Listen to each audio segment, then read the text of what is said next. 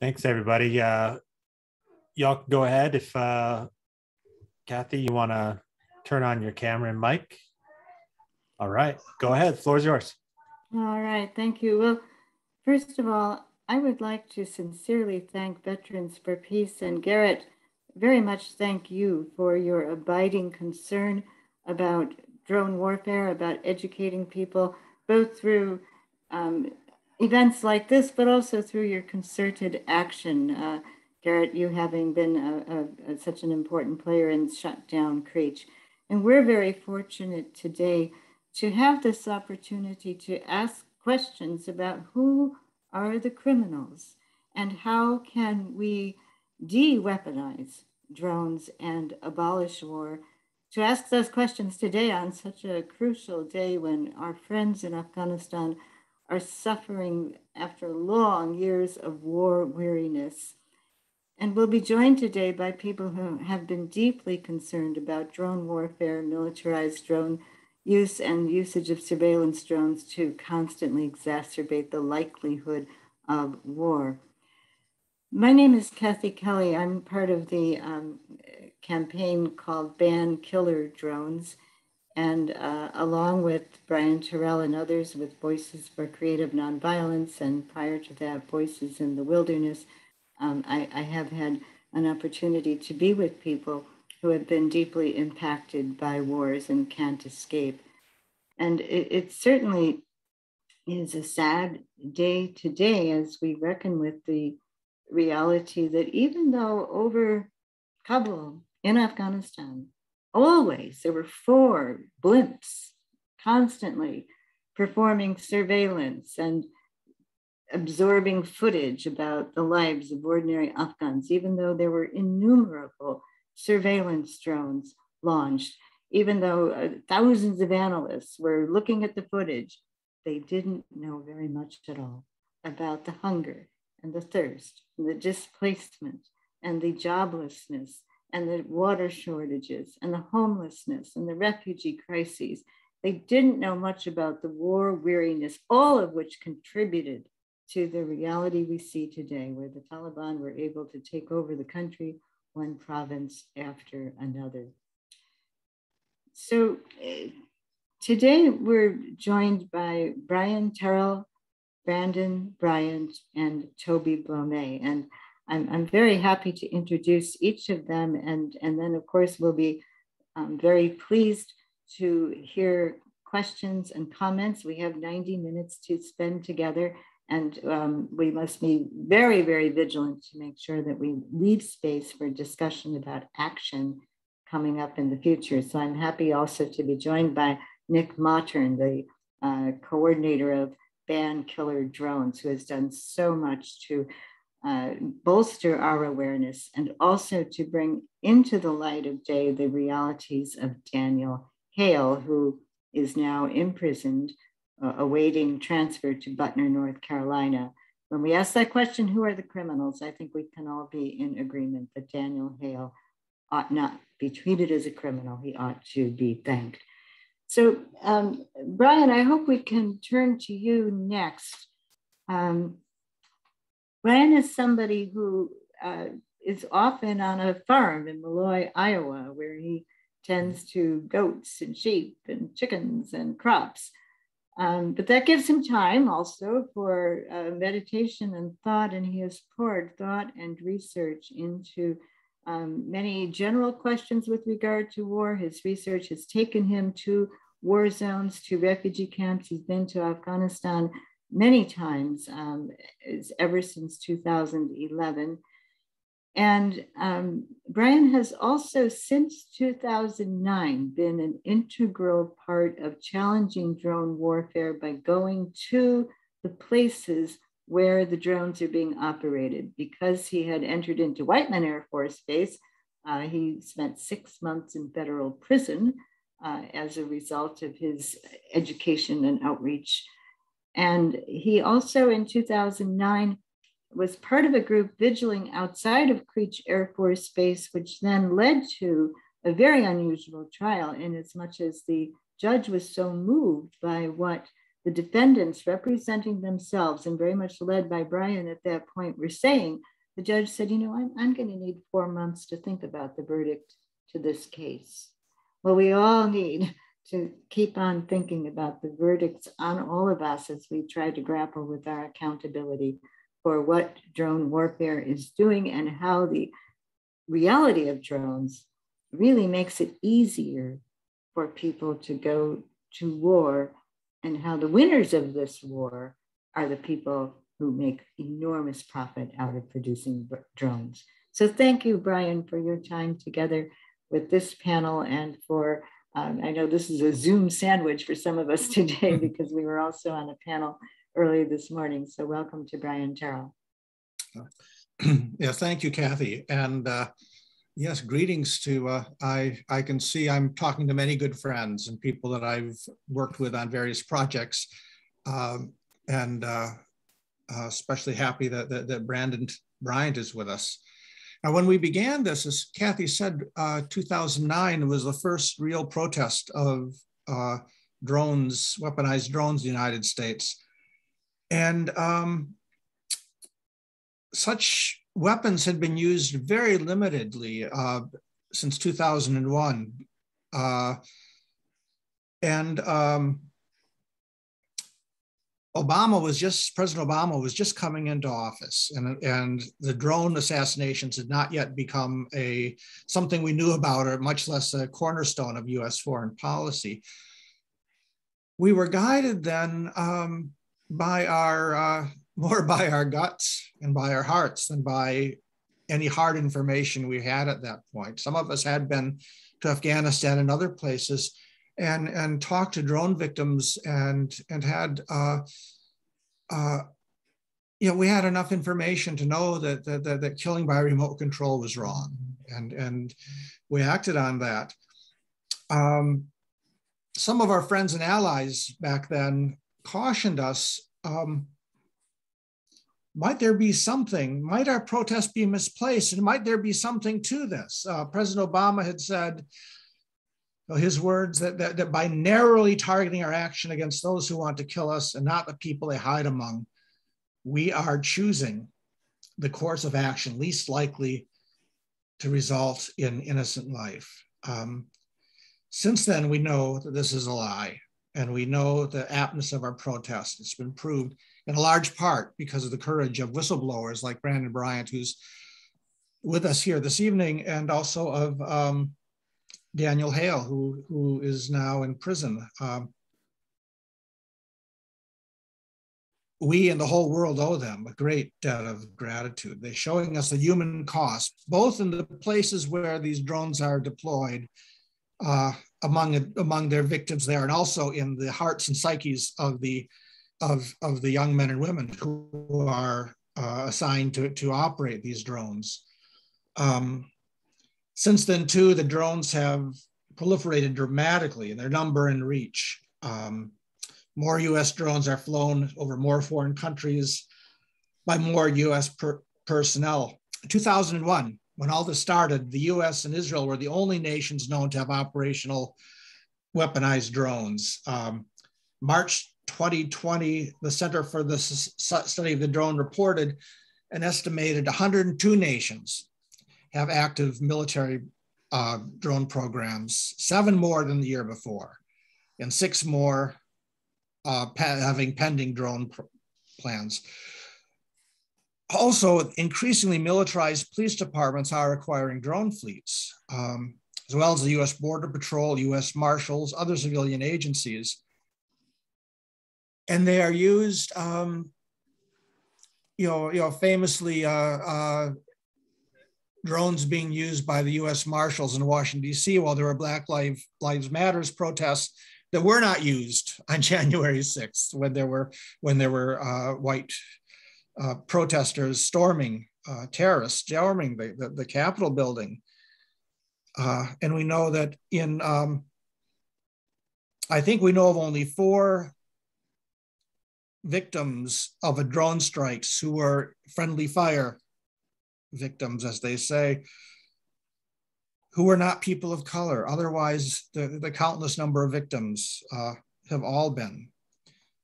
all been people of color. And this is happening in our police departments as well as in our military. There's also, we're also moving closer and closer to artificial intelligence. A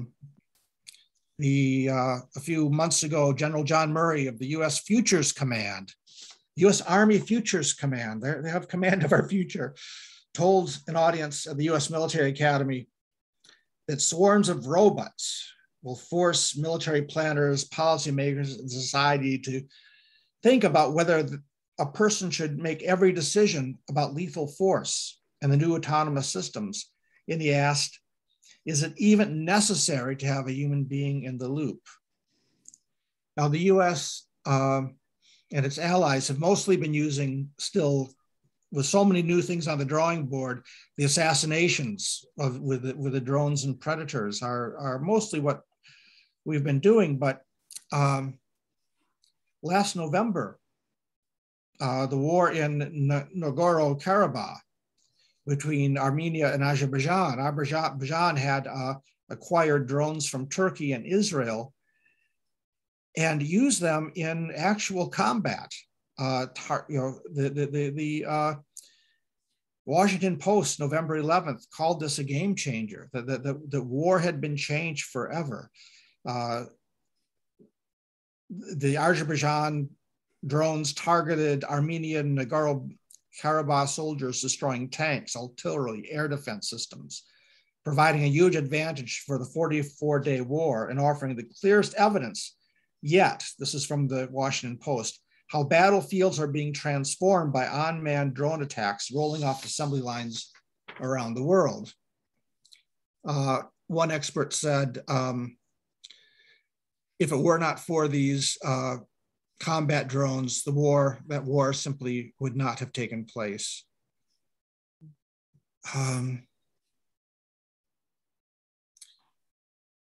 Who are the criminals? As we're seeing what's happening in Afghanistan, and since President Biden came in talking about the disengaging from supporting Saudi Arabia's war in Yemen, and now with Afghanistan, and it's the same, the same proviso is that these wars are transforming, and they will be used, with drones and with B-52s, with bombs. Back last spring, when it looked like the Biden administration was going to be cutting back from arming Saudi Arabia, the CEO of Raytheon made an announcement. He reassured the investors of Raytheon, saying that not to worry about President Biden because peace is not going to break out anytime soon. And that the area, talking about the Middle East, would continue to be a place of solid growth into the future. So we're seeing a transformation of war going on now. And the biggest fear of these profiteers is not unending war. The biggest fear is not the welfare of the people of Yemen. Their biggest fear is not what's happening on the ground to people in Kabul right now. Their fear is that peace will break out. And who are the criminals? Now, a part of what we need to do, Nick calling us together to, as with the bans on landmines, the bans on nuclear weapons, that there should be an international treaty to ban weaponized and surveillance drones. And this really is essential. We have no delusions that this is going to be a panacea, that just as with the new treaty on the prohibition of nuclear weapons, which was ratified by enough nations to make it go into force last January, is a stepping stone toward it. It's a tool that we can use. And a ban on weaponized drones is not going to replace the activism we've done. And it's not going to be solving our problems. But it can be useful. For example, one example is the US has never ratified the ban on international ban on landmines, but we've cut back very much. The approbation of it is international reaction toward anti-personnel mines, because of the expressed in the ban has stopped the United States from producing. We've not produced landmines since 1997, and millions of stockpiles of mines have been destroyed.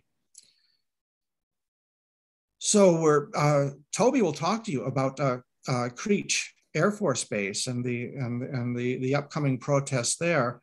And today, as Kathy said, some of us were on a call, activists from around the United States and Germany, and with a present situation, asking people to go to drone bases sometime in the next week. We're looking at August 20th as a target day, but around that, of going to drone bases and saying, stop bombing Afghanistan, and bringing all this up.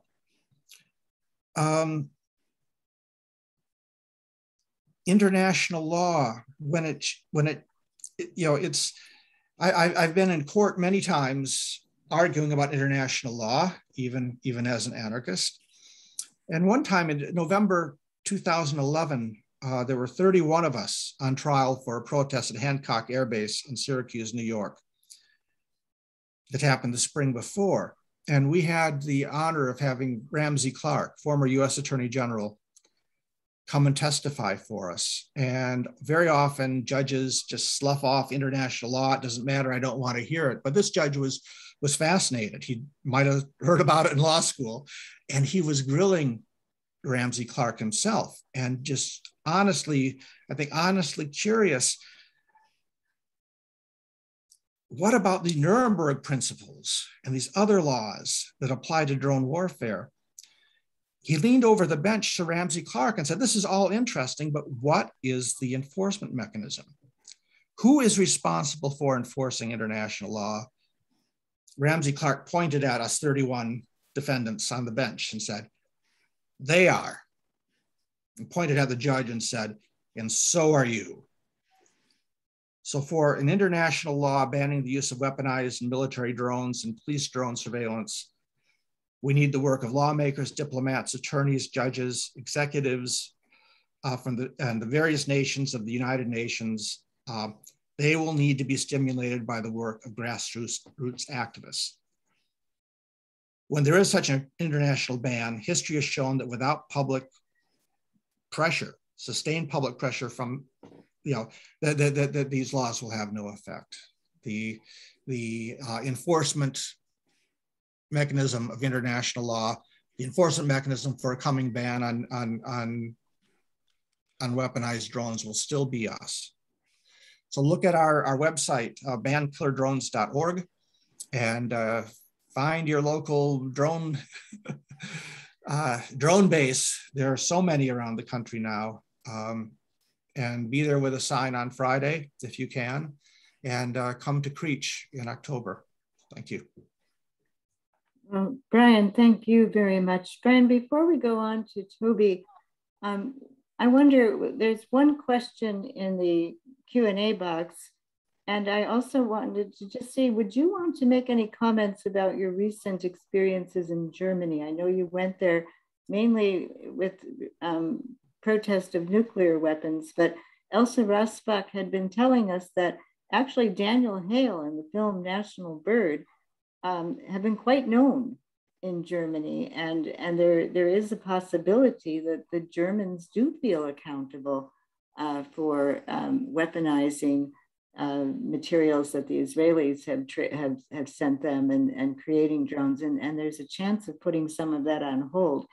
Did you have any sense when you were there of a heightened sense of accountability or responsibility within the German public regarding drone warfare?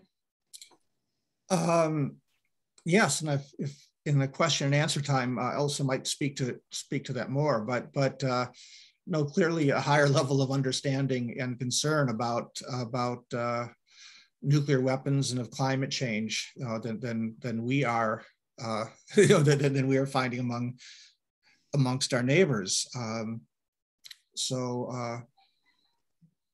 Yes, it was a very difficult time in Germany, because while we were there, we were there and very close to where all the flooding was going on due to the climate change, and we were seeing the Tornado fighter bombers spewing out 13 tons of CO2 into the atmosphere every hour that they fly. And these planes are practicing for the end of the world, for German planes dropping US bombs on Russia.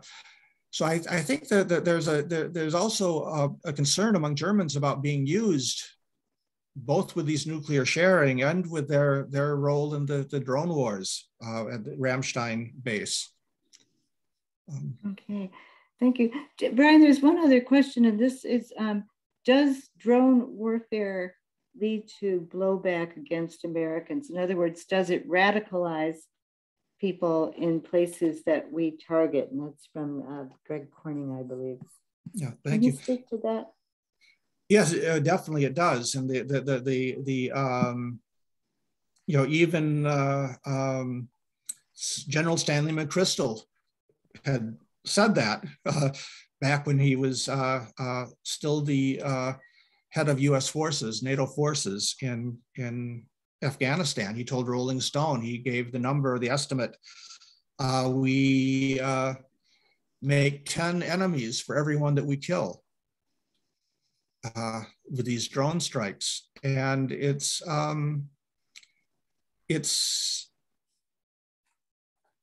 disturbing that, as saying about what's happening in Afghanistan now is so predictable that it's hard not to see it as deliberate.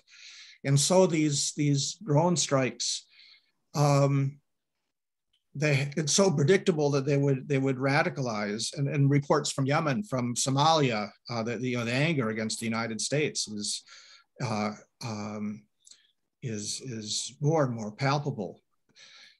That it's almost if you're an investor in Raytheon or Boeing, the idea that these policies are creating more enemies is not such a frightening idea. It's because it brings in, as the CEO of Raytheon said, it's growth. It's growth. We can make more. We don't need to worry the United States pulling troops out of Afghanistan, because there will be drones, and there will be B-52s, and there will be blowback, and the frightening thing, one thing that frightens me as I think of this, is that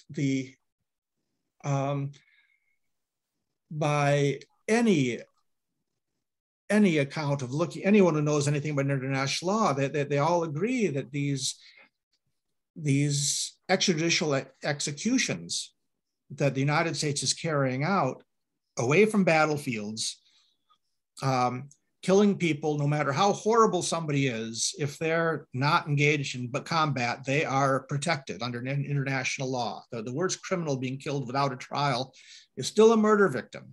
So we're breaking the law there, because these are not legitimate targets. Unfortunately, our drone bases, which are in outside of Las Vegas, they're in suburban Syracuse, they are in residential neighborhood in Des Moines. The civilian airport has a drone. The National Guard is flying drones right now in my own state.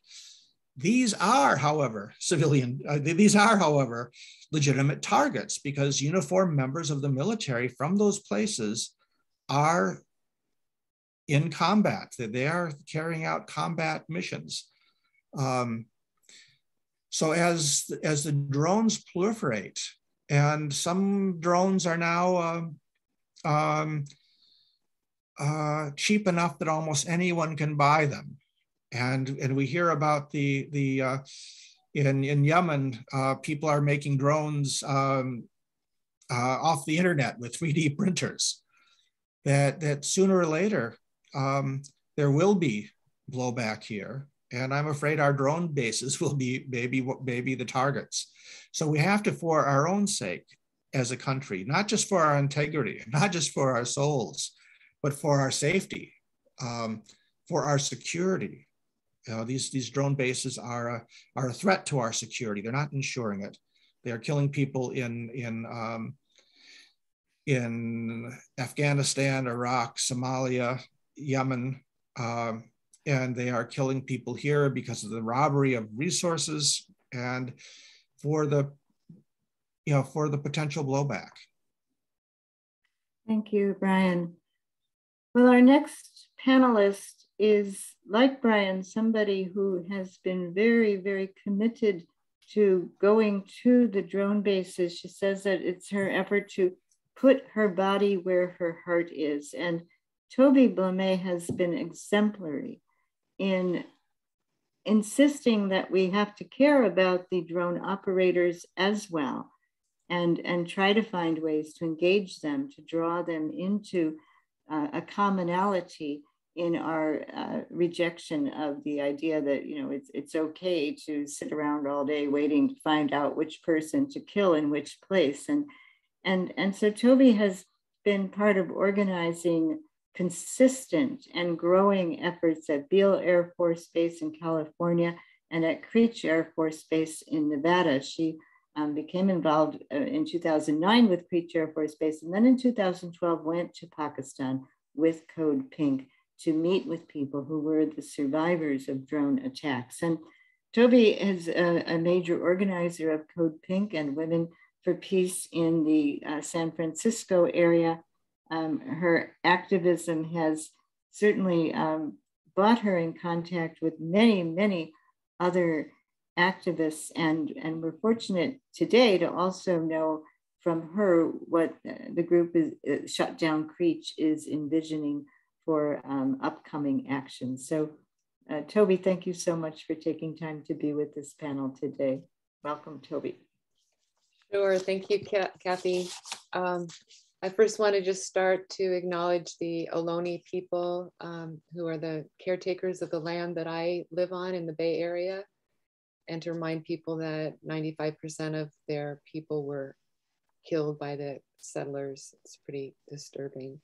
And I want to express incredible gratitude for Garrett Rappenhagen, and that's Veterans for Peace, who allowed space for us to be on this panel today. And look forward to more Veterans for Peace flags flying at Creech this fall. Very exciting. We love to see those doves waving in the wind. And I want to also just say I'm honored to be on this panel with all three of my panelists who have contributed in a really important way to help to make this world a better place for all of us. I wanted to make a few comments about drone warfare. And one is I want to urge people to actually not use the word drone warfare. I sometimes stumble on it myself, but it really isn't warfare. It is really institutionalized murder, and it's a terror program, assassination program. We call these missions, these drone missions, combat missions, but they're not combat missions. There's not fighting on two sides. People are just being killed on one side. That's not a battle. The whole world is not a battlefield. We should never accept that concept. And people are being killed with drones as they're driving on the roadway with their families. They're being killed while they're attending funerals and wedding parties, the most sacred of human rituals. And they're being killed while they're attending schools. and mosques. It's abominable what my country is doing in the world. And we need to rise up against this injustice. And inherently, it's a racist program. Just the idea that other people in the world don't have a right to a trial before they're executed is just unacceptable. And lastly, the most important to remember is that the targets of our drone program are the people that are most vulnerable, the poorest communities of the world that have no way to defend themselves. They're the defenseless. And Creech Air Force Base is home of the hunters, hunting the most defenseless people in the world. We need to rise up. And it's a very secret program. And I wanted to share something I learned from an interview with Chris Hedges recently, who interviewed Jesslyn Radak. She's the famous lawyer who's been representing all the drone whistleblowers. And in that interview, she talked about the reports that the drone operators get whenever there's a mission, reporting how many deaths, how many people were killed in drone missions. And the numbers, she said, were oftentimes it can be as many as 1,500 or 500 in a strike. And I had never heard that before. I've got a big question about it. Maybe Brandon can answer my question. The largest I've ever heard was about 150, 160, but 1,500 in one drone mission, 1,500 people. And then these operators are given rewards, congratulating them for how many people are killed. And she shared one comment by one of her clients, and she said that that person had responded, "This is totally perverse that I would get rewarded for killing 500 enemies in an action when children are being killed." And I want to go and address back the question, who are the criminals? We all know that, you know, our government is made up of a lot of criminals. But there was a quote by a journalist. I gave Edward Snowden credit for this quote, but I misspoke. It's actually by a journalist named Nick Gillespie. And he said, "When exposing the truth is treated as committing a crime, you are ruled by criminals." And I want to honor people like Julian Assange, journalist, and was a whistleblower in his own way by revealing a lot of truths, hidden truths. And of course, Daniel Hale, Brandon Bryant, and especially Edward Snowden, who may not ever return to his country again if we don't change our government. And so when we realize we're being ruled by criminals, we have to ask ourselves, well, what do we do? What strategies do we use? And to always remember that. And so I reflect on the civil rights movement, and I've been reading some on the Montgomery bus boycott, as well as the Freedom Riders. And I urge people to watch a film. At the end of my talk, I'm going to put in the chat the link to this film if you haven't watched it. It's called Freedom Riders. It's quite a moving documentary of the people who participate in that campaign. And looking and studying at these two campaigns, the Montgomery bus boycott and the Freedom Riders, I looked at some of the commonalities because they were really impactful in changing the segregation laws that existed in the Deep South. And some of the characteristics of their campaigns were they were committed to peaceful nonviolence as a powerful action to gain change. And I'm a big believer of that. Their campaigns involved sustained pressure, not just doing one action and that's over, we go home, but actually a long carried out pressure on the people, the institutions, the systems that are directly or indirectly responsible for the injustices. And those are the kind of approaches we need to take, something that we can sustain over a long period of time. They were well organized and orchestrated with strategic approaches. And there was a unity in their action that was very empowering and gave them strength and courage. And in particular, the Freedom Riders, Black and whites joining together to take risks against the violence that they might be subjected to. And some of them did get treated very violently, but luckily none of them got killed that I know of. And they had huge successes in their commitment in their work.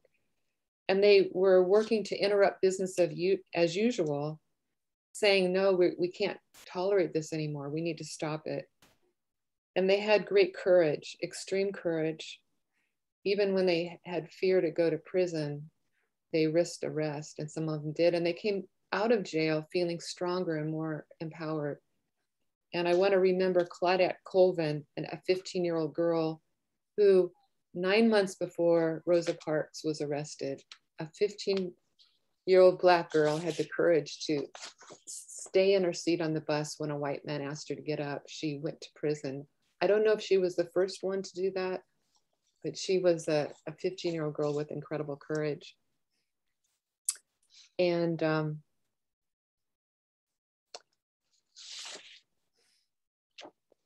I'm blanking. Did I talk about the interview with Braddock? I did, didn't I? I did. I'm sorry. So now I want to move on to Shut Down Creech, a call to action. We've been doing Shut Down Creech for 12 years now. We followed the lead of the 14 creatures who led the way in making us aware of the drone program, and I'm very grateful for all of them. And what is Shut Down Creech? It's a call to service to our country and to the world. It's a call for a national mobilization to ground the drones, a call to come out of our shells and stand up for the defenseless, our global brothers and sisters living under the terror of US drones. It's a call to stop the obscene criminality committed by the US government and the military in the guise of national security. At Creech Air Force Base, there are 600 pilots and 350 operators working out of just Creech Air Force Base alone. It's probably the most important drone base in the country. They commit on average 6 strikes a day, according to a CBS report from 2 years ago. It may be much more than that. It's also secret, we don't know. But why should we do this? Well, when I look back at a film, Sur No Sur, a beautiful documentary about the Vietnam War, and the veterans and the people who were still in service, who organized secretly, and in many ways, they organized against the Vietnam War. Some of them fled to Canada. Some of them published pamphlets, distributed them on the base. The military realized at some point they could not continue the Vietnam War if they didn't have an army that was willing, a military that's willing to fight. So that's a lesson for us, that going to the bases is valuable, trying to reach the hearts and minds of the soldiers flooding into the base. Thousands of soldiers at Creech, civilian and military, fled into Creech Air Force Base every morning and afternoon. They come out. It's a call for peaceful civil resistance, to be willing to say, you can't do this anymore. This is so criminal, so heinous, so wrongful. We are going to put our bodies in the road and say, no, you can't do this. And it's an effort to educate the military and the civilians driving on the highway about what Creech Air Force Base is. We want to model peace, and we provide a safe environment. We try a nurturing environment for people who come to Camp Justice. We welcome you to our extended Creech family. And we have a lot of fun in between the vigils in the early morning and the afternoon when they're coming out. We do lots of fun things to help build community and team building. And if you want to find out more, there's a webinar that we just did. It's available on the Vets for Peace convention schedule at the very bottom. We urge you to watch that. And go to shutdowncreech.blogspot.com. Think about coming. The dates are September 26th to October 2nd. And also, as Brian said, we have a new website, Ban Killer Drones. It's an effort to organize the global community against these horrific weapons. We urge you to get on there and sign the petition, get all your friends and family to sign the petition. We want hundreds of thousands of signatures. And as Brian also said, we're a group that's now becoming more connected in a network. We're forming a network our national work against drones, and we welcome you. So we're asking as a first action to do something at a military base this week to try to oppose the horrible bombing that might be happening or is happening as we speak in Afghanistan. We don't want our friends, our family in Afghanistan to be bombed any longer. So there's so much to say. I know I probably went over my 10 minutes, but I want to actually close with a quote from Daniel Hale. He wrote a letter to the judge. He took tremendous risk to reveal the truth about the drone program. We learned so much from what Daniel Hale revealed. Letter to the judge before a sentencing hearing, he said, "I am here because I stole something that was never mine to take." Sorry, I didn't think I'd get emotional reading this. That was never mine to take, precious human life.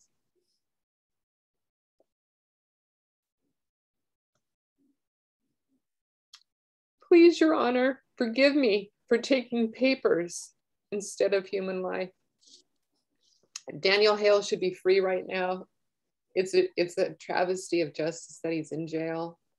And I ask everybody to rise up, join us. If you can't come to Creech, start organizing protests at your own military bases. It's not just drone killing we're opposed to.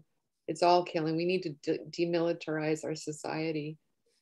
So thank you. Nice to be here. Thank you. Thank you so much, Toby. You know, I'm reminded that there was a time during the Vietnam War when a group of activists, as marginalized then as we may feel we are now, went to the place where draft information was being stored, and they stole it. They took it out in the parking lot and they dumped napalm on it. And Daniel Berrigan said, "Excuses for the disruption of the good order of the day." And he said, we burn paper because we could not burn children. And I think Daniel Hale has certainly maintained that vision, saying, I stole paper rather than steal lives. Those weren't his lives to steal. So we have certainly had a very worthwhile witness.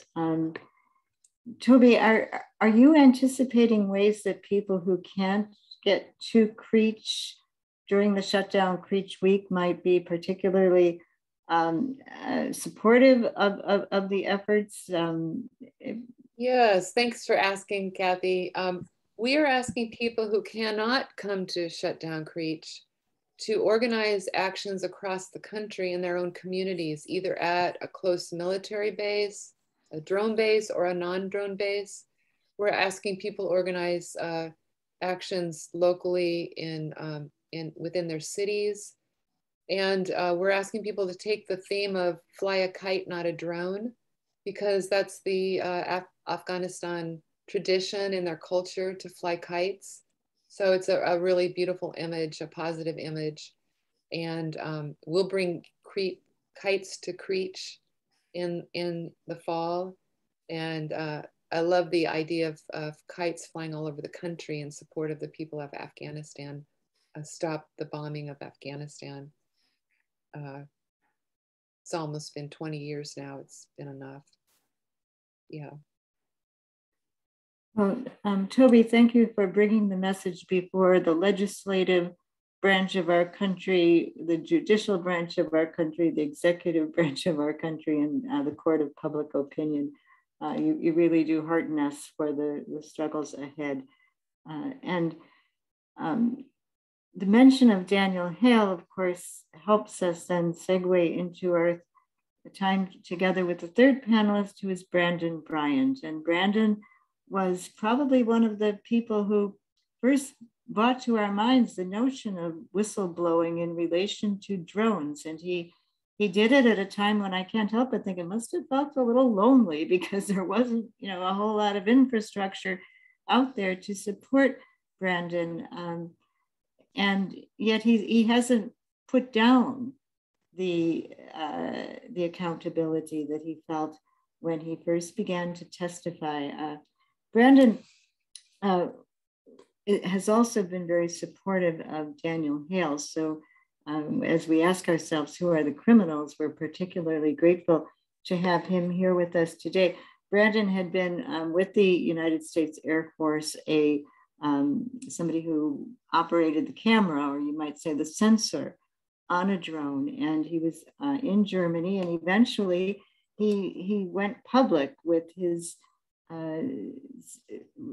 revelation of his own trauma, and how he simply couldn't continue to do what he was called upon to do, and he ultimately gave testimony in front of the German Parliament in 2012.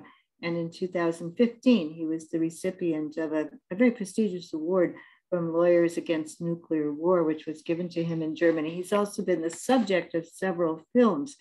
So his education capacity has really been very broad and deep. So Brandon, we're grateful to have you with us today. And if you could turn your camera on, then we'll be joined by Brandon Bryant. I cannot start my video because the host has stopped it. Oh, that host. I wonder if we could get some help from Colleen or anyone who is a host who might help us allow Brandon to turn his camera on. There he is. Well, wonderful to see you. Thank you, Brandon Bryant, for joining us today. Thank you for having me.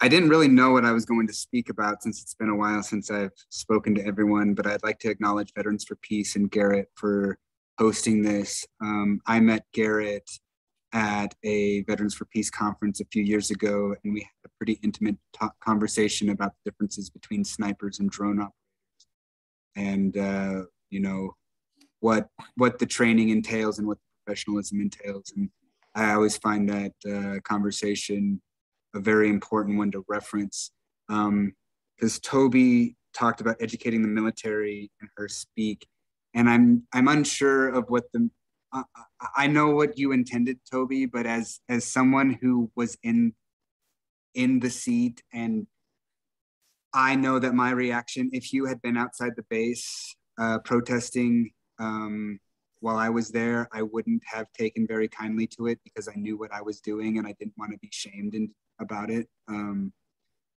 The thing that the military needs to be educated on is not what they're doing, but on taking control of what they're doing. Because it's not the people who sit in the seat are not the people making the money. And if we're going to talk about the criminals in this, we need to talk about the victims. We need to talk about how we're a panel of white people with no people of color and no victims here. We need to talk about that the criminals that are the ones that get away with this are the CEOs of the corporations and the Joint Chiefs of Staff and the politicians that have profited from this the entire time. It's not the drone operators, and the personnel are just as much a victim as anyone else. And it's not like they could pick up their things and go work at Walmart or McDonald's. They're part of a special class of people called the warrior class. And even though I acknowledge that drone operations are inherently against the spiritual and philosophical aspects of the warrior, they've done a lot of good as far as keeping the guys on the ground safe. And even if we were to acknowledge, like Sun Tzu's The Art of War, Sun Tzu acknowledges in the very first paragraph that war is evil. But he says, here's how it's done. And if we were in this war to actually win it, which we can say today we are not, because the Taliban have taken over all of Afghanistan. If we were in it to win it, and if we had the righteousness behind it, drones would not be an abhorrent weapon. But instead, like Toby said in Daniel Hale's letter, I was another person who took life. I took life from Afghanistan, the people of Afghanistan. And that was one of the things that I have been cursed with, is the the souls of the people that I had participated in this with. And today, August 15th, 2001, 27 days before the 20th anniversary of 9/11, will be a day that all Afghanistan veterans remember. And a lot of people on forums and that I've personally been in contact with talk about how what's the point? You know, what was the point of us doing this and going over there? Are we really protecting our country? Are we really protecting the people here? We see that in the last year and a half, the pandemic, the same people that profit in war are the same ones that profit off of the misery of the people of the United States. And who has really profited from it? If we want to point out the criminals are the ones that have profited from misery. And it's across the board to the citizens of the United States, the victims of drone warfare and the warfare overseas. And we really need to be straight with that, I think.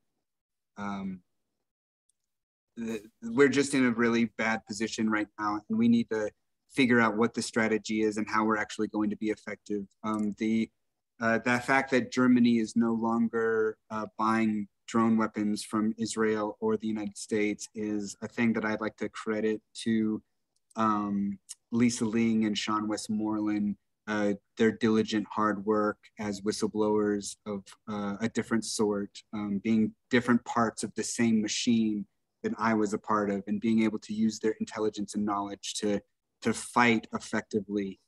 You know, I want to acknowledge Julian Assange. I met Julian. I got to spend a couple hours with him and just hanging out. I think that he's a great guy, and what he has done is shown us what the average person can do in order to try to expose things.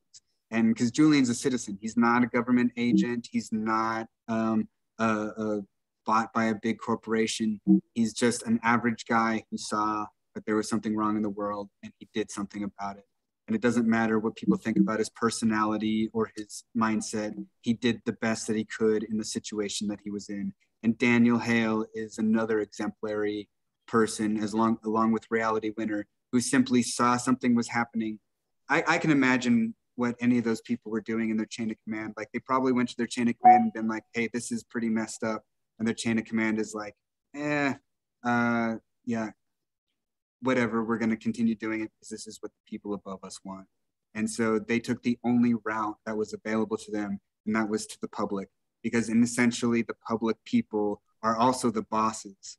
You know, us as white people have probably benefited the most from this, even if it's like tertiary or secondary, like from the meltdown that comes. Like, I, as a white man, I didn't face jail time because of the actions that I took were not in violation of the UCMJ or any US law or code. And I know that if I was a person of color, I would have been, excuse my language, fucked. like I would have been ended 6 ways through Sunday. And you know, we have to figure out what we're going to do to be effective. And sometimes just sitting here chatting is not going to be effective. It's good to put out ideas. It's good to think about things, and it's good to connect with people. But we really have to say, what actions are we going to take that are effective? Going to jail is not effective. Going to jail is just paying the government to do paperwork for us, right? You know, how are we going to be effective and not put a burden upon ourselves and our friends and our family? Someone's asking what actions are strategic. I guess if we want to say tactics are the direct actions that we take personally, and strategic actions are what we can do together in order to move in a certain direction. And the way that we can move in a certain direction is we need the military drone operators on our side. We need people that are, Mom. I'm sorry. We need people that are actually, you know, involved in the process on our side. Because if we just sit there and make people mad at us and irritate them about us, that's going to turn them away from us. And at worst, it's going to make them do nothing. And there's a great quote that says that evil perpetuates in the world, not because evil men do something, but because good men do nothing. And there are a lot of good people in the military.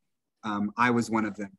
I was a good person in the military. And I think that even though that I participated in the life and death struggle in a perverted manner, I'm still part of the good people that eventually recognized what we were doing is wrong and did something correct about it. It's like the waves in the ocean. We've got to be those waves in the ocean and not worry about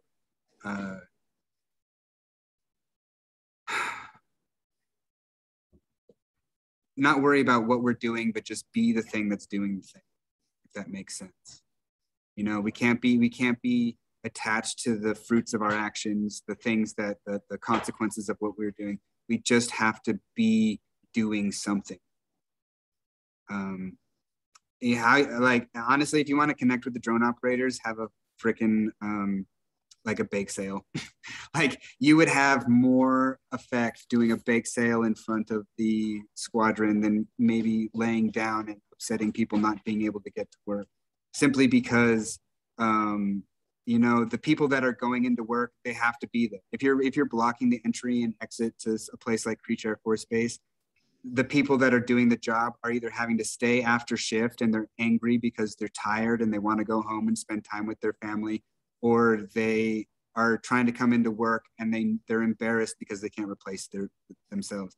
And while we need to get these people to really acknowledge the fact that there's no glory in drones and it's a disgusting thing, irritating them is going to it's not effective. And I say that from the bottom of my heart with my own personal experience, that if I was still doing that, I've reflected on it, if I was still doing this, or if I was the person that I was doing it and someone was outside the base and prevented me from going to work, or making me trapped on base and having to wait there until the demonstrations were over, I'd be thoroughly pissed and I wouldn't be willing to listen to anyone that was saying anything about what I was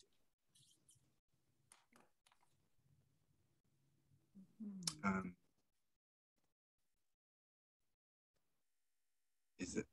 I guess that's kind of what I want to say. If that's effective. I'm open to questions. Okay.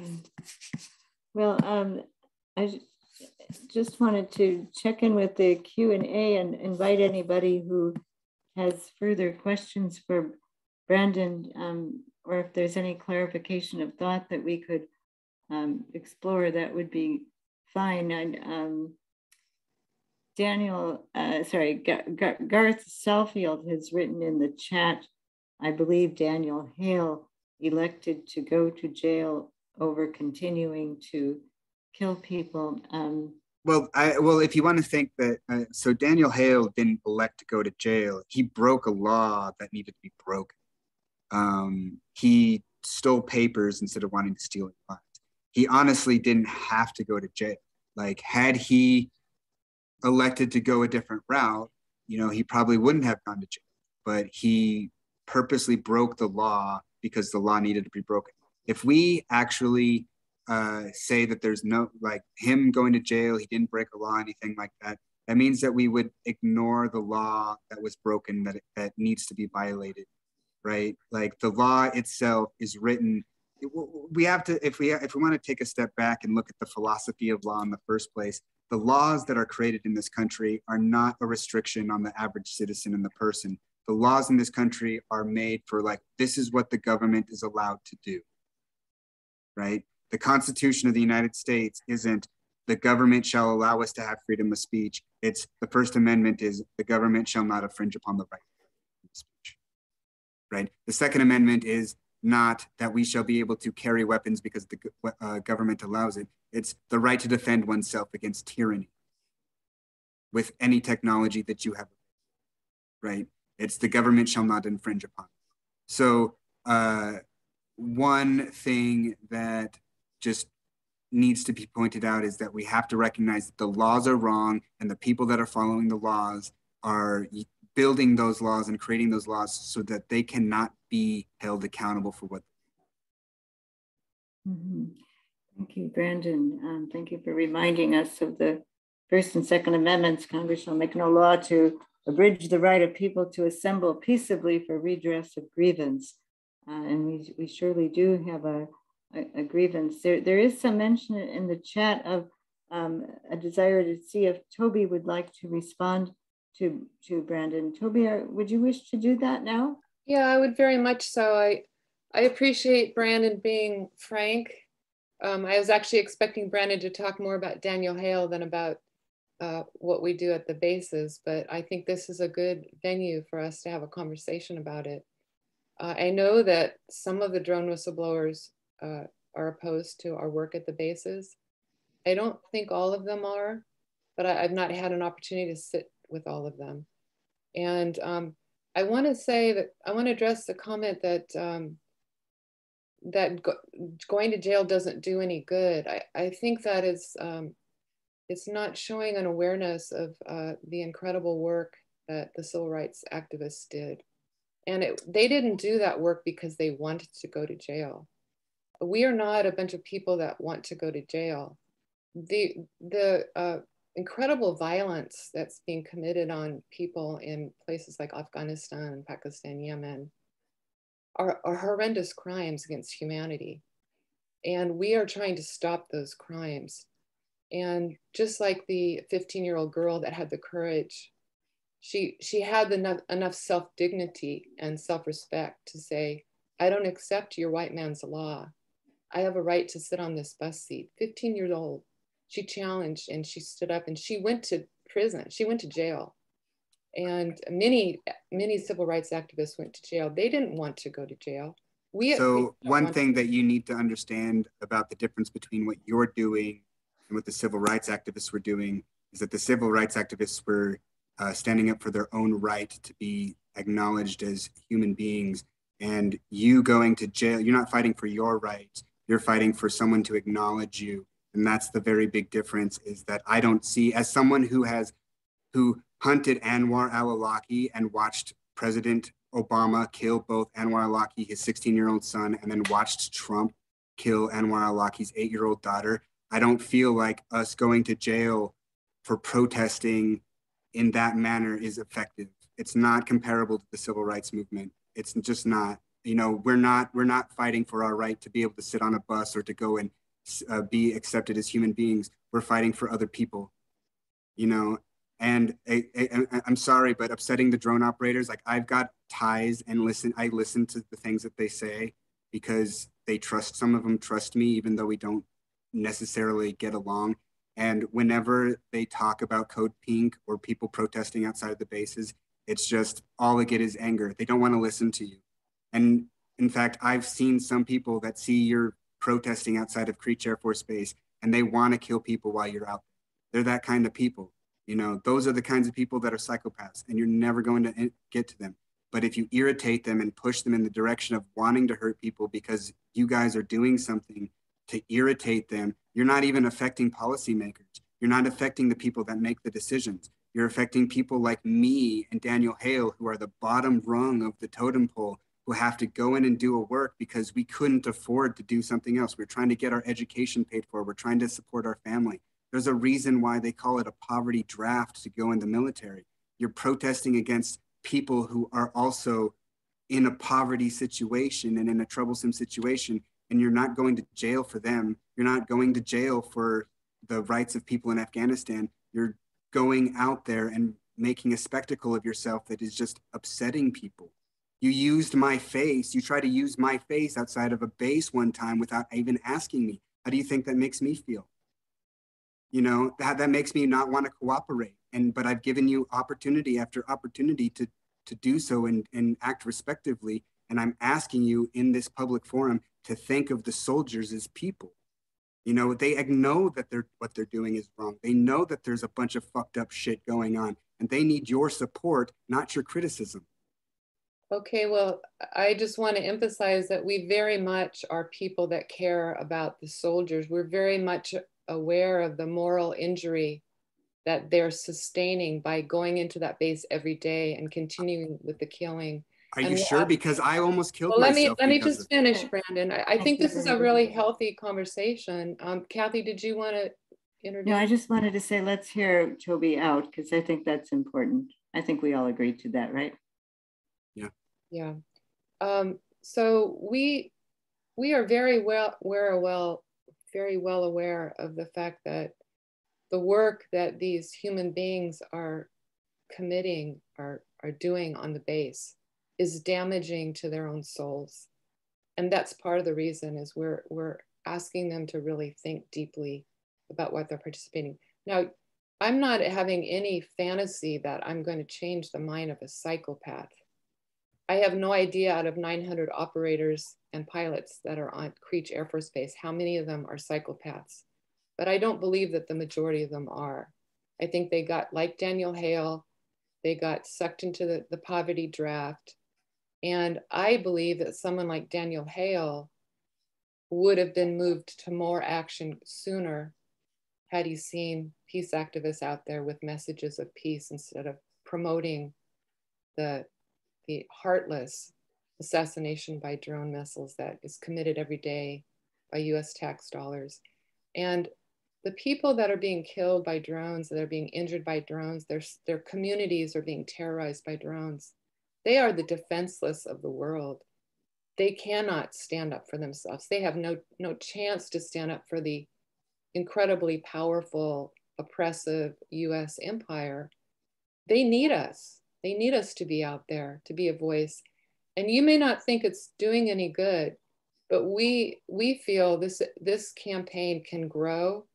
And if we have the power to close Creech down for one day, that has the power to get our message out to the world and inspire people to really stand up against militarization, period, militarism, period. We don't have a lot of time left. The US military is the largest user of fossil fuel in the world. If you look at all the thousands of cars that come into Creech, drive an hour up the road, burning all that fuel to murder people in other lands.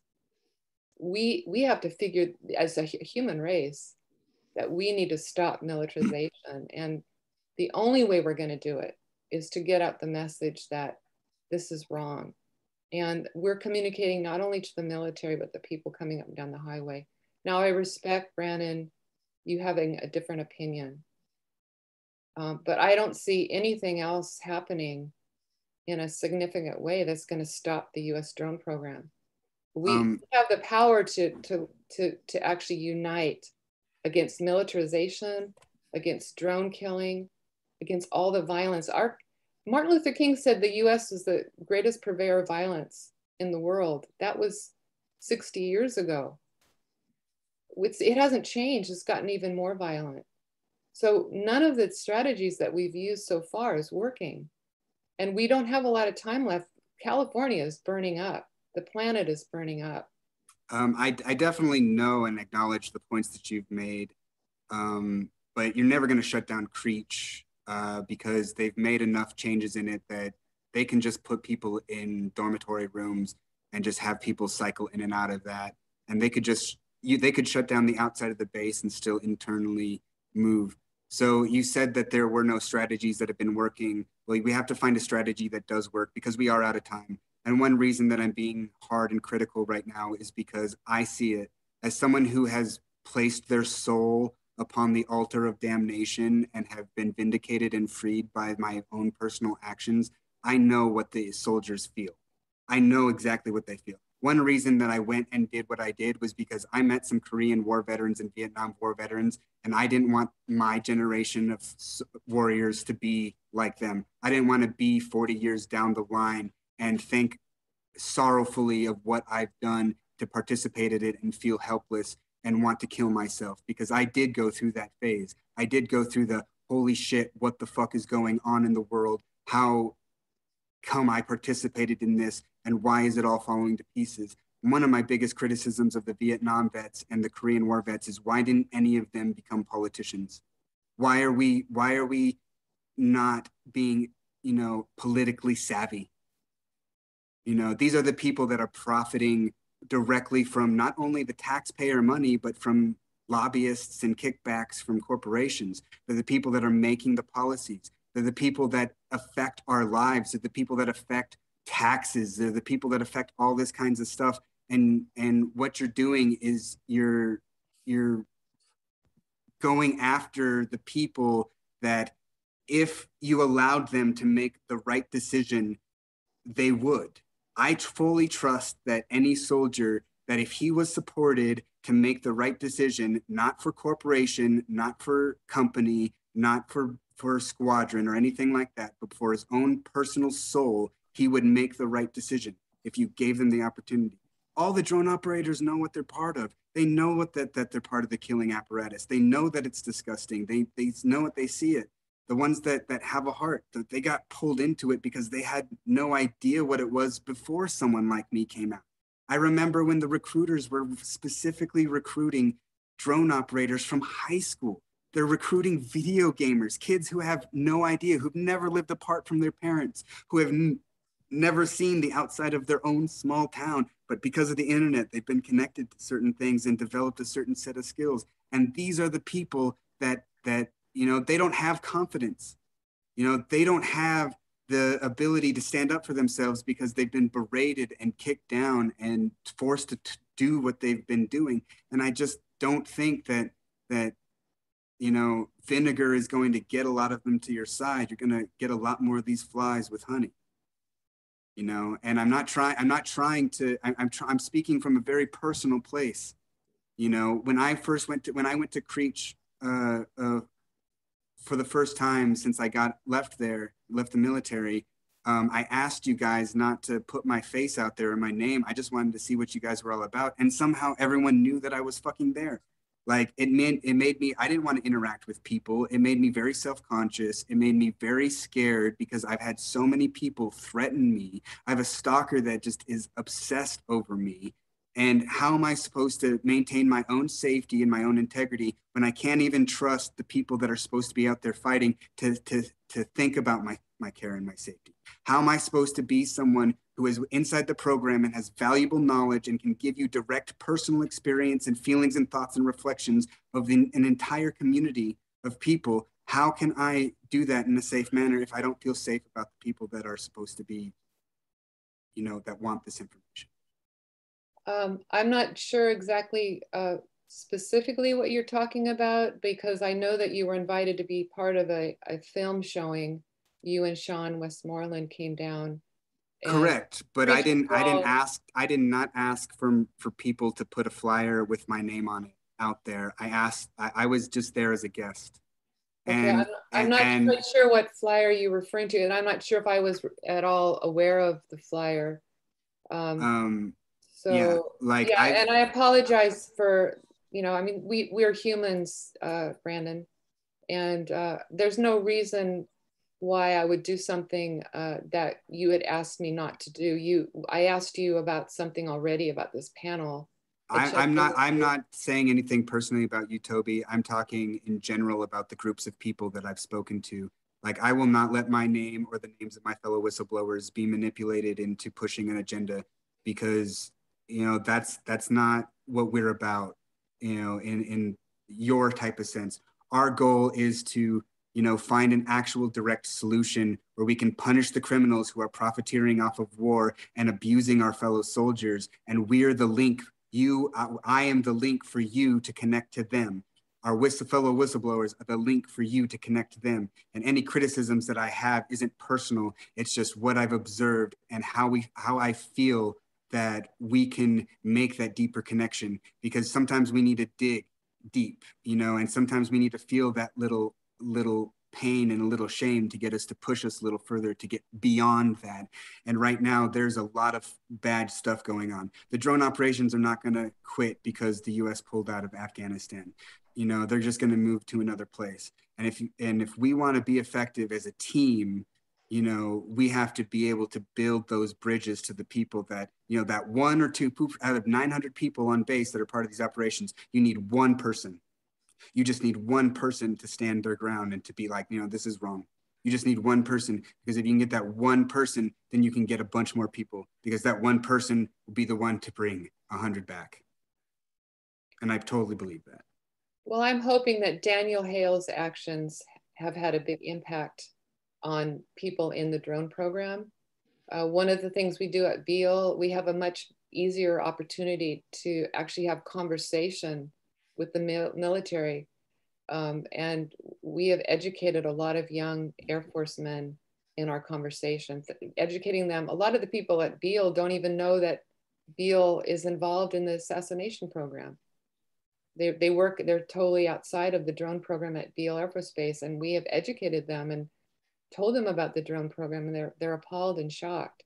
So there's a lot of military education going on at Beale. It's much harder at Creech because they are given strong orders not to even look at us.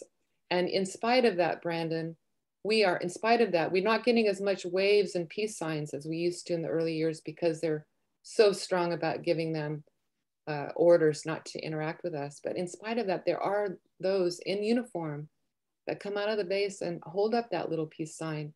They give us that little wipe. We're there for those people to support. They know that we're on the side of justice, and by them waving to us, they're communicating to us that they're on the side of justice.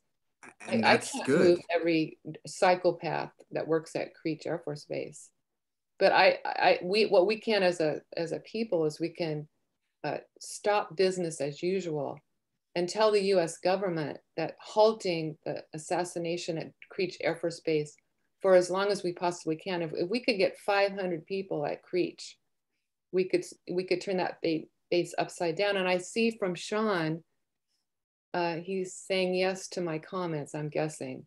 So that Sean Westmoreland is a drone whistleblower. So, we can't get all drone whistleblowers to agree about what needs to happen. But I would love Sean to, can we give Sean a voice? Well, possible? I would just like to interject a moment and say that I'm grateful that Brandon has said he wasn't speaking to Toby personally, but Brandon, I know that what you said is something I need to hear. And I feel quite sure that many of us who are listening to you now know that there are times when we have used your voices and your courage to push our own agendas, and we must slow down and ask and initiate the conversation and recognize that that's the rightful way to behave. In the chat that's been going on while you and Toby have been in dialogue, I sense a real longing on the part of many people to know, is there some common ground? The old coffee house idea from those who had protested the Vietnam War, or you had mentioned a bake sale would be a good idea, actually. Is there some, and of course others are saying, look, there are many different bases all across the United States and different vigils and actions and education outreach efforts take on a life of their own, and they're not all cookie cutter. But perhaps we haven't a lot of time left, but could we ask, I hope it's okay if we ask Brandon and Toby and Brian to take time to give a closing comment and recognize that this is certainly an ongoing conversation. And then also I want to acknowledge with thanks all the people who have written to us in the chat. And I know that some of you have been together as whistleblowers for some time. So also with acknowledgement for the long haul that has represented. But Brian, I wonder if you would be ready to have a closing comment, and then perhaps we could hear from Toby and then close out with you, Brandon. Would that be okay? Sure, that'd be great. Thank you. Okay, thanks, Brian. Yes, well, thank you, Brandon, very much. I think it's incumbent upon us activists that we not abuse our position. The question we're asking is, who is the criminal? And the criminal is not the people driving into the base. The criminal, as you said, as I pointed out, that the CEO of Raytheon is a criminal. the people who invest and make their money that way. I think that we have to, I think sometimes we're tempted to act out of righteousness and out of, to deflect responsibility, to say, it's not me. I am not responsible for the war in Afghanistan because I have stood up and I've been arrested and gone to jail and all of this. And I think that's a very wrong way to use it. I think our activism, our acting, we have to go to these places not because we are not responsible, but because we are, to claim our responsibility and to say, not to say you are the responsible one, but to say, I am, along with you, along with everybody else, I am in a very special way responsible. I'm certainly, as a person of my generation, I feel when I'm at a base, I bear much more responsibility, much more guilt even for the war in Afghanistan, for the drone program, for the nuclear weapons I'm protesting, than the young people, as you say, who are looking to support their families, looking for an education. Yeah, we have to act not because we feel like we're innocent, but because we know that we're not. So thank you, Brandon. Thank you, Brian. And Toby? Yeah, I would like to encourage if we could give Garrett some time to come on. Maybe he could be the last one to speak for a few minutes. But I can say that one of the things that motivates me in my peace work is knowing that I have a fair amount of responsibility myself just because I paid war taxes all my life, not because I wanted to. They were taken from my wages. But one of the, we all have a certain level of blood on our hands. But I have to say, that I feel that there is some criminal responsibility by anyone who works in the drone assassination who's directly involved with killing people in this way. And so that there is a level of criminality there that is undeniable. And I feel sorry for the psychic injuries and the moral injuries that these operators are suffering from. And I don't know if there is possibility of being completely healed from those injuries once people get out of the program. But I would like to see the drone program stop, the sooner the better, so that more young people aren't going to be working for the US military and become damaged themselves. And so we have a disagreement. I think it's a really important conversation to have. And maybe we can actually, maybe Veterans for Peace can open up possibly a webinar in the future where we can have more conversation about this. I didn't know that this is what was going to be the dominant message, a theme of your talk. So it was a surprise to me. I didn't have much opportunity to think about what I would say, but it's a really healthy dialogue. And yeah, so thanks for your honesty, Brandon. Thank you. Thank you, Toby. I didn't really know what I was going to speak about today either, but I was woken up by the Irish Times sending me the updates on Kabul. And I feel like per Daniel's wishes that we speak not about him, even though we acknowledge our support of him, that we acknowledge what's going on and focus on that instead of our own personal egotism or uplifting someone above the crowd. What Daniel did was correct. It was standing up against the law. It was fighting for what is right. Brian Terrell said that sometimes we get lost in our righteousness about something. And I'd like to give you a term that I've learned recently called militant decency. We have all this anger, we have all this frustration, we have all this things that we're going to try to fight against. but use that anger to be the best person that you can. You know, love, if I know this is kind of like spiritual mumbo jumbo, but love only works on people who are acting unlovable. You know, it's easy to love someone that loves you back, but the people that you're right, this is a criminal thing. And the people that are participating in the criminal thing are just victims as well, but you need to love them. You know, we are in a dire situation. We have a pandemic going on. The world is burning. I step outside and I can't even see across the street because there's so much smoke in my valley. And I would love it if the drone operations in the military industrial complex shut down. I would absolutely love it. It's like the ideal, quintessential ideal.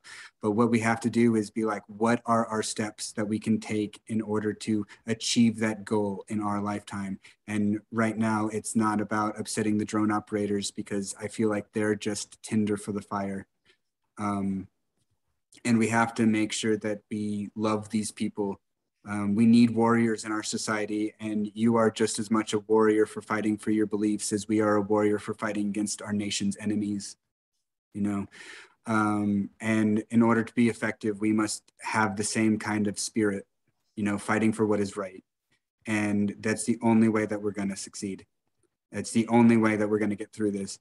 And if we can keep that in mind, then I don't think that we'll lose this fight. I mean, it might be a struggle. It might see some unexpected casualties, but in the end, I believe that we will succeed. Well, I'd like to thank each of the panelists and all of the people who have been with us throughout the past hour and a half. Toby had mentioned hoping we might hear from Garrett, and so there he is. Yeah, great discussion. I think this has to happen more often. And I think we're going to have a lot of these discussions out at Creech. I'm going to go, and I hope a lot of people join me. You know, the vigils actions happen at dawn and at dusk, and that leaves a lot of time for conversation. And we can look at what our goals are.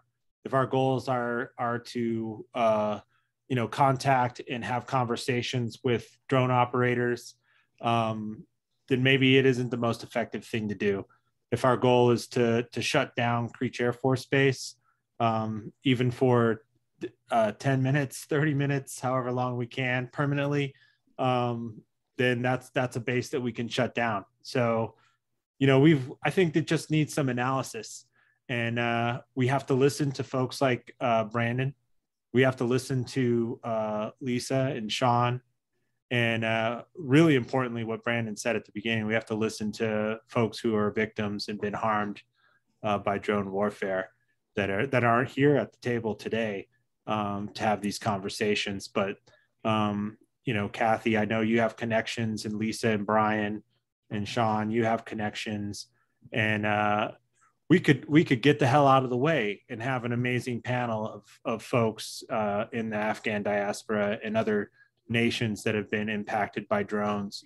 And I think that would be amazing. And we could ask them, you know, what they need and what should we do.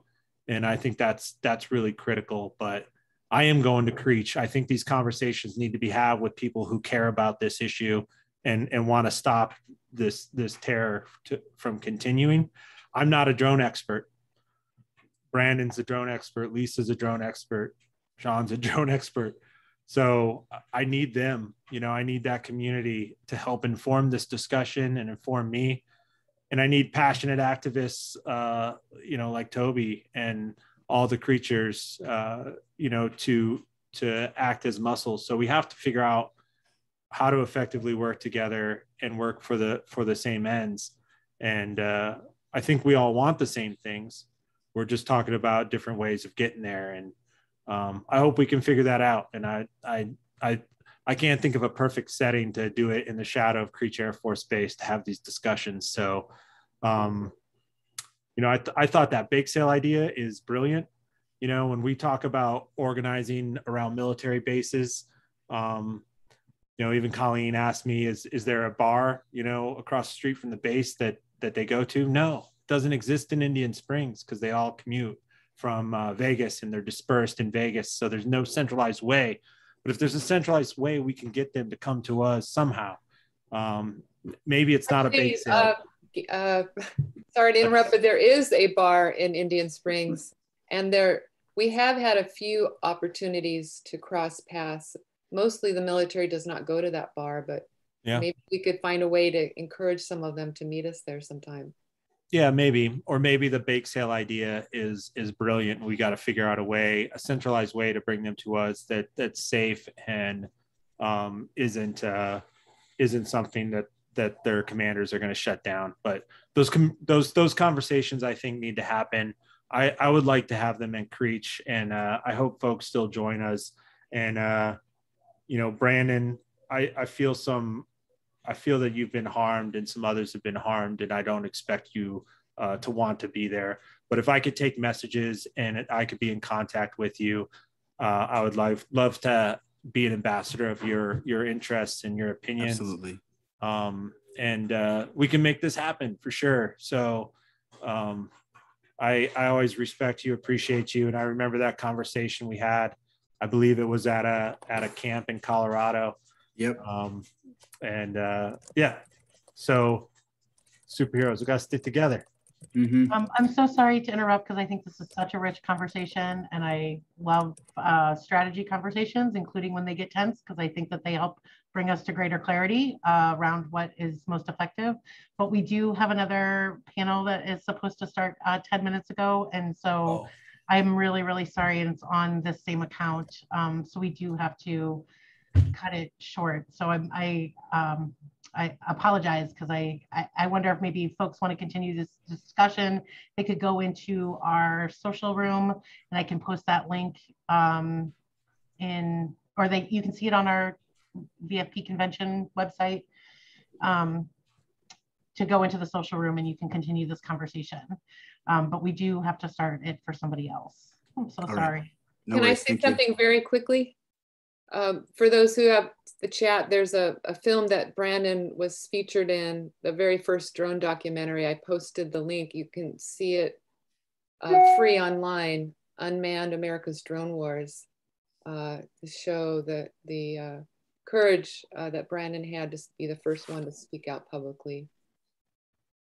Thank you. So thank you to everyone who's been involved. There's a great chat going on, a great day when we can have a big sale for, I always get that one wrong, when the Air Force will have to have a big sale to buy a bomber, and we'll have the money that we need to feed a hungry world. So thank you very, very much, all of you.